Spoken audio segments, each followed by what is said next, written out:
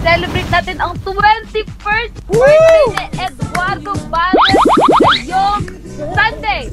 Happy birthday. Also, back to back. Happy birthday, Edward. I know. Well, destiny. Happy birthday, Edward. Hey, Edward. Happy birthday. Okay. Happy birthday sa'yo, Edward. Thank you, Maymay.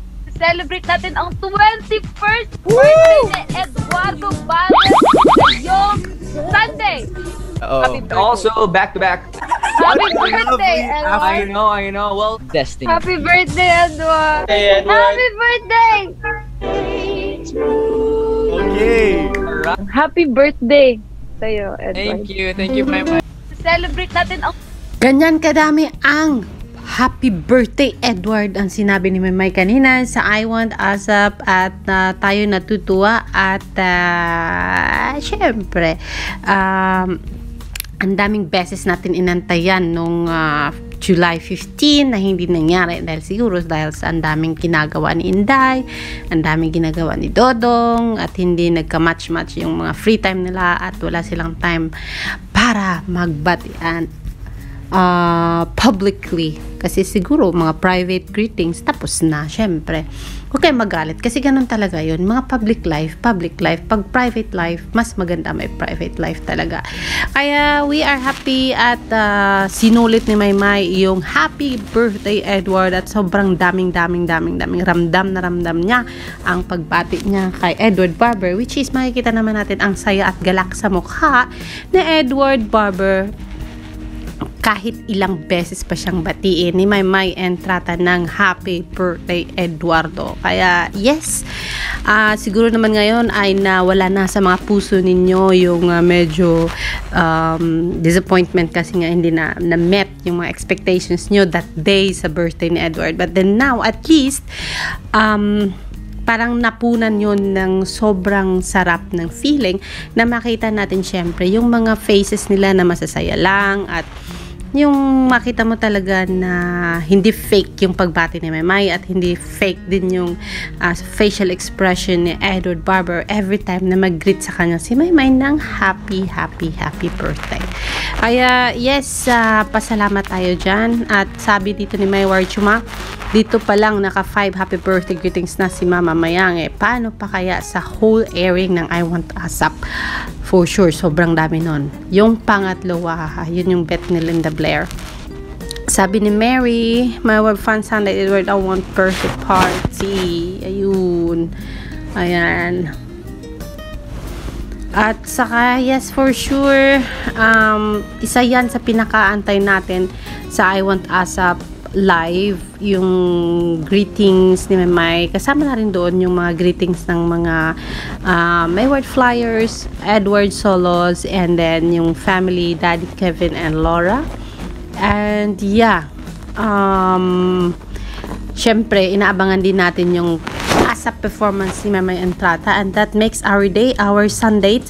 And yes, I know isa itong napakagandang araw sa ating lahat, mga ka-flyers, mga ka-Mayward, mga ka-solids, mga ka-solo.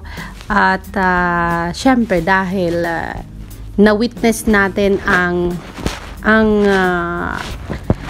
magandang IWANT ASAP live ni Maymay and Edward kasama ang Darby.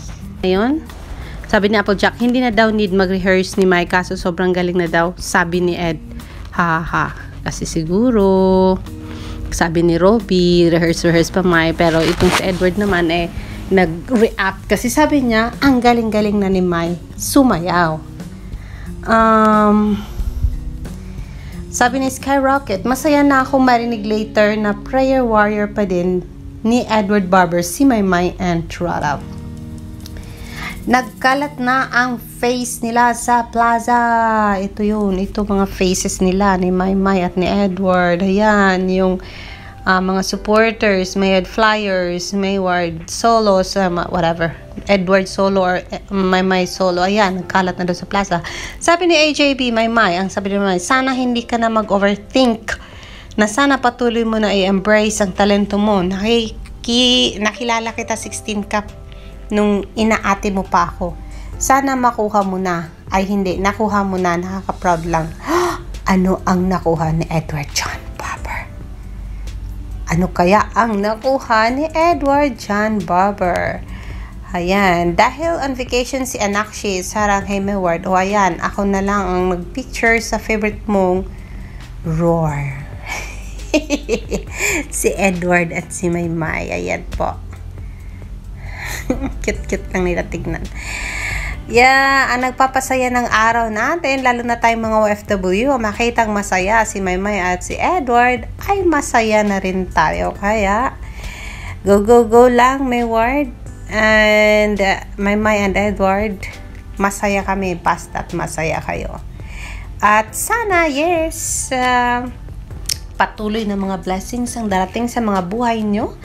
Ang teleserye na matagal na naming hinahanap-hanap sa management, sana maibigay na sa inyo. And sana next Sunday ay may performance na si Edward with Maymay. Ayan.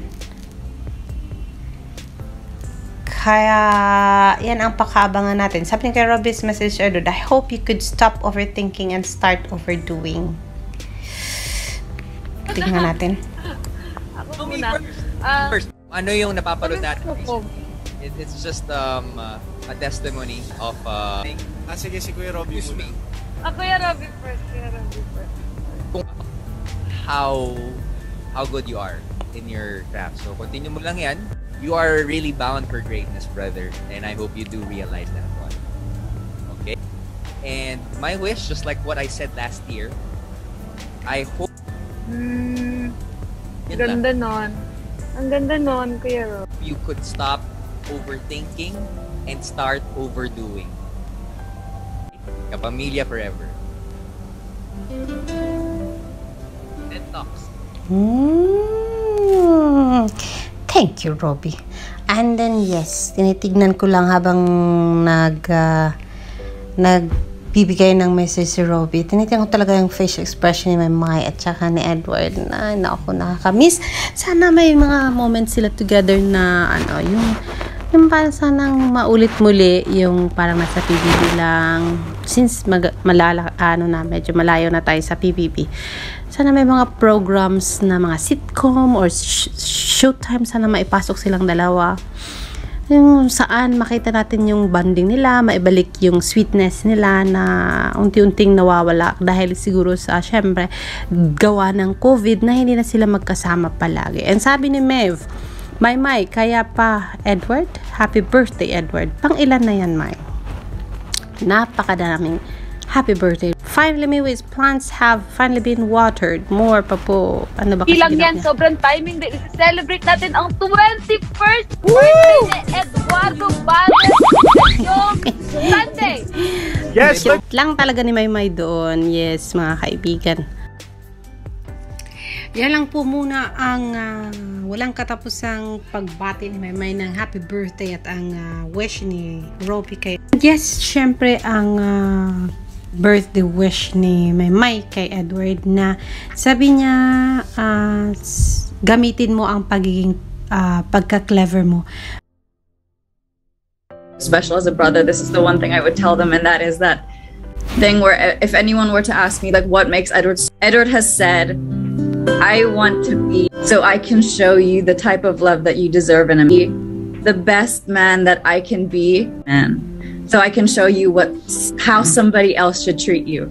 And that's just the sweetest thing that a brother could do. And I just wanted to tell you, like, more than all of your achievements in the industry, I'm so proud of the person that you have become. Rob, ikaw muna, hindi ko muna. Kung anong klaseng tao ka, hindi talaga ito na-define ng ikaw mismo, kundi yung mga taong nakapalibot sa'yo at nakakakilala sa'yo. And Laura herself is telling us kung gaano ka-sweet ang kapatid niya, and that is too sweet of a message of Edward for Laura na ipapakita niya muna kung paano niya ititreat ang kanyang magiging girlfriend para malaman ni Laura kung paano dapat siya ititreat ng kanyang magiging boyfriend. And that is too sweet of a younger brother. Show yung klase ng relationship ang dapat meron ang atin niya in the future. And yes, of course, Yung klaseng ugali kasi ng mga anak ay nakukuha natin yan usually sa kung ano ang meron tayong klaseng pamilya sa bahay. Kaya thank you kay Daddy Kevin and Mommy Kathy for raising you two na maging mabuting anak at mabuting tao sa kapwa. Yan lang po. Happy birthday once again, Edward Barber. You deserve all the love in the world because you are so sweet and the sweetest guy I've ever know so far sa world ng show business, na talagang nasundan ko ang buhay from PBB until now. Yan lang po muna ang ating update, and we're so sorry we are updating you so late kasi po nasa labas po tayo ng Dubai at dumayo po tayo sa Ras Al Khaimah sa kasama ang mga kasama sa trabaho. And I will share you my Ras Al Khaimah trip later, and for now ito muna yung pinaka-importante sa lahat, ang update natin about sa birthday celebration ni Edward sa IWANT asap kanina, along with syempre Maymay and this is Alexander Lexter Jules, nag-update sa inyo. See you on my next people. Ingat and magandang gabi. Good night everyone.